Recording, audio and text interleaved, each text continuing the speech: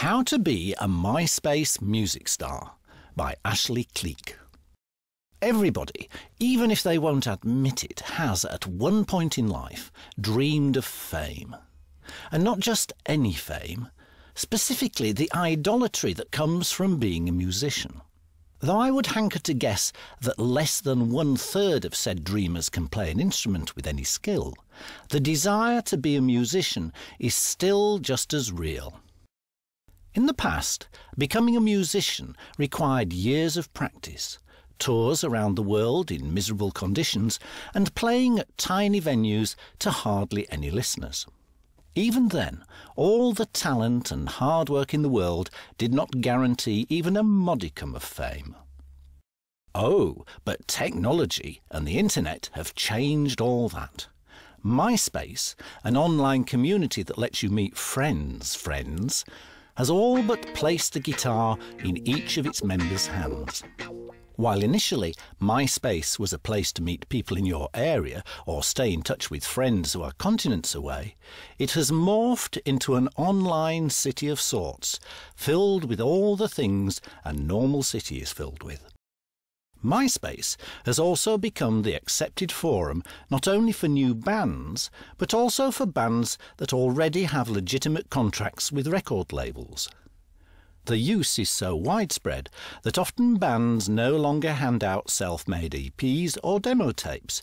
They simply tell all who are interested to go check out their MySpace page. The first thing any 21st century band must do to be the next big thing is to make a MySpace page. But how does one go about it? Making a page is surprisingly easy. It's free, and it requires only as much creativity as you wish to put into it. Of course, a band needs a name. This will become their MySpace name, and subsequently URL. For example, a fan of the band Spaceman Bill and the Groovy Gravy would find it by typing www.myspace.com/Spaceman Bill and the Groovy Gravy into his browser. Most MySpace band pages contain the following: pictures of the band members, about 4 songs, and a list of what venues they are playing at in the upcoming months. But there are plenty of bands with endless pages of planned post photos that have not yet even recorded a single track. The most important part is friending other MySpacers.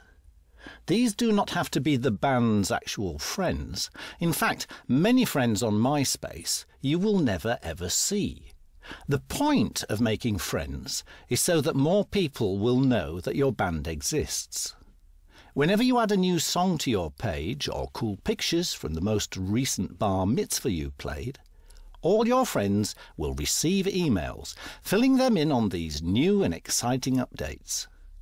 Soon you will have a growing group of fans waiting for the day when you play their town.